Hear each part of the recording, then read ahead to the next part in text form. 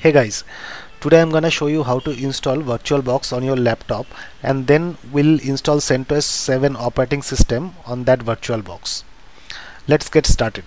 To download VirtualBox, open virtualbox.org portal in your favorite browser and then click on downloads and then download VirtualBox for your Windows platform.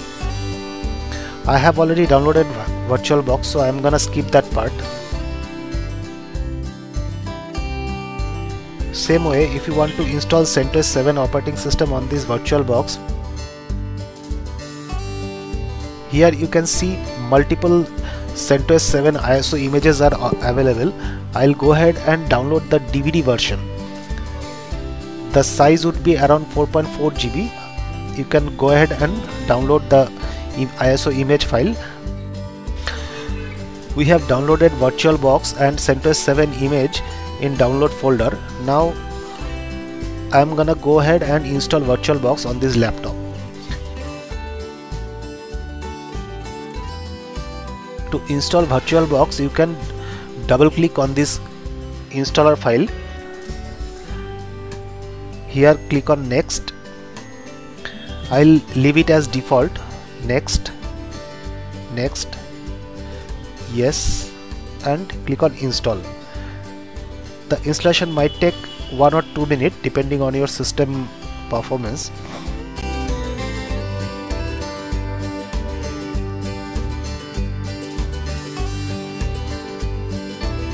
Finish. Once VirtualBox installation is done, you can see one VirtualBox icon on your desktop. Double click on the icon to launch VirtualBox.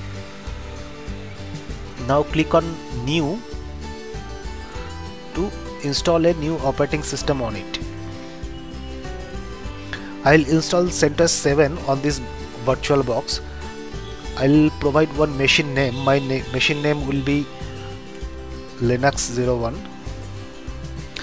Machine folder will be default. Here I am gonna install CentOS 7 operating system. CentOS 7 is Linux type, so I'll choose Linux. If you want to install Windows 7 or other operating system on it, you can select your operating system type here. Then next option is version. I'm gonna install CentOS 7 operating system and that is 64-bit. So my operating system version will be Linux 3.x 64-bit. Click on next. Here you need to allocate some memory to your machine. By default it will take 1 GB memory. If you want, you can increase the size. I'll change it as per my requirement. Click on next. Now create a hard disk. By default or recommended size for a hard disk is 8 GB. Create a virtual disk now. You need to choose a file type. You can leave it the default one, VDI. In this next screen you can see two options. One is dynamically allocated disk size and another is fixed size. If you click on fixed size, your disk size will be 8 GB only. I will select dynamically allocated size. Click on next. Just verify the setup is okay and finally click on create. Now your machine basic setup is done. Now click on settings. Go to storage.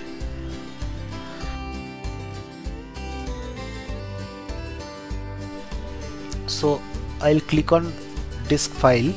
I have already downloaded my ISO image in download folder. So I'll browse to that path and click on the ISO image and click on open. Finally click on OK.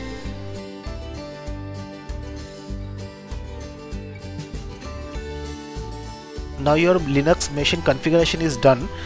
You need to start the machine to go ahead with the installation. Let's start.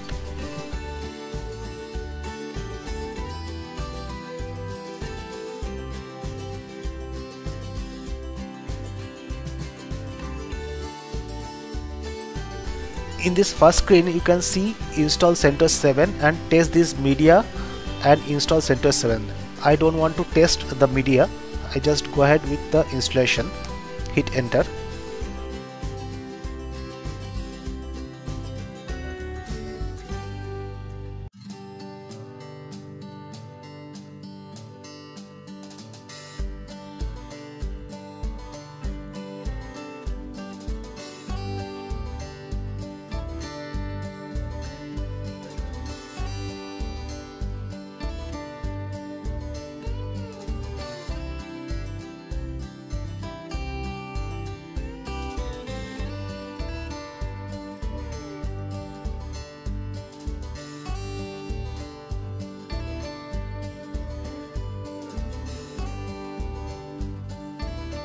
Here you need to select your language.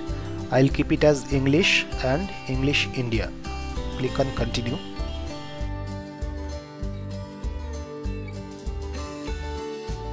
Here we need to do some additional setup, date and time.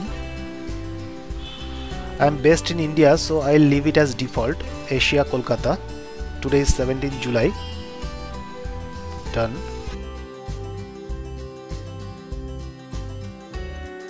Language support English, English India.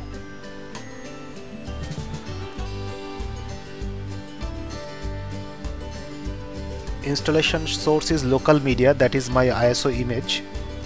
Okay.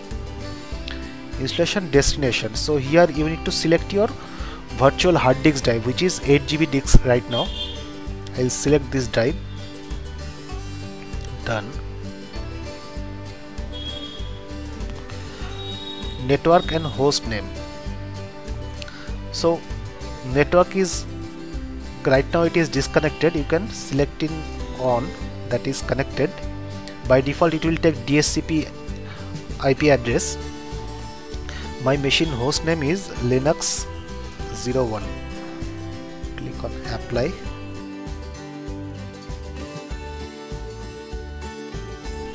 One more setup we need to do here, software selection.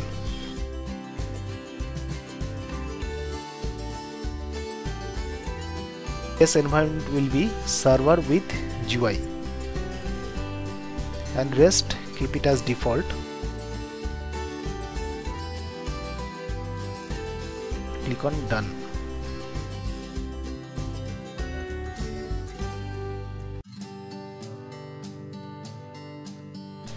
Alright, I am done with the installation setup. Now click on begin installation.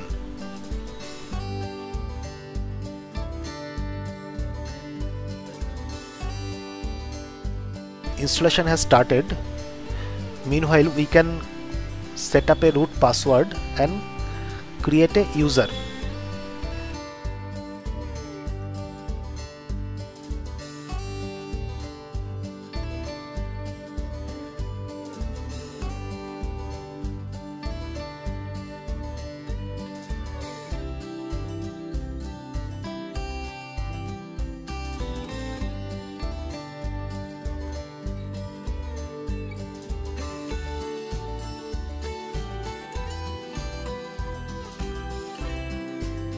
This installation might take 20 to 30 minutes, so be patient.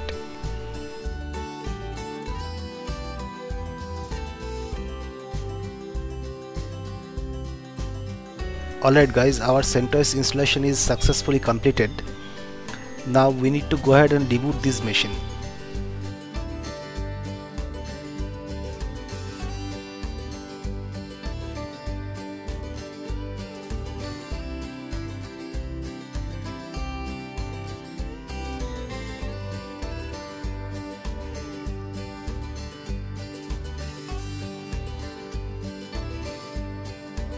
Before you log into that machine, you need to accept the license agreement.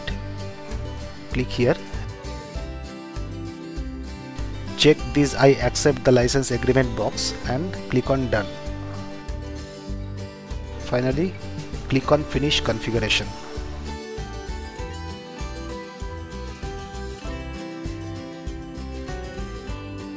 Here you go. You can see that our installation is successfully completed, and now I can see that login prompt. Let's log into this machine.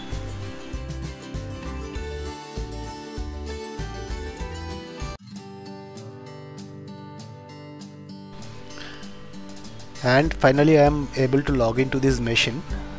So that's all for today guys. Thank you for watching.